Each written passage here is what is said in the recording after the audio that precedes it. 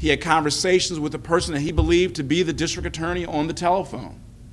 And in wanting to be a good American, thinking that he had done something wrong, that there was a fine that he owed, he was told by our defendant, Shelton Thomas, that Shelton Thomas would be the emissary for the district attorney's office, that Shelton Thomas would come to pick up the fines, to pay whatever the penalties were that the defendant claimed Mr. Campbell owed.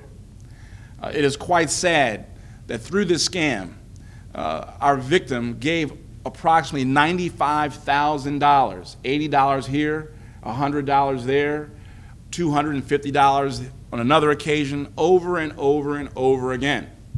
What brought this case to light was the family members, and it's just not the family members, we also need neighbors to look out for each other.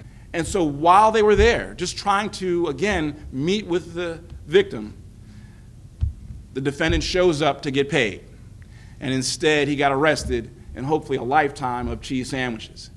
And so he is currently in custody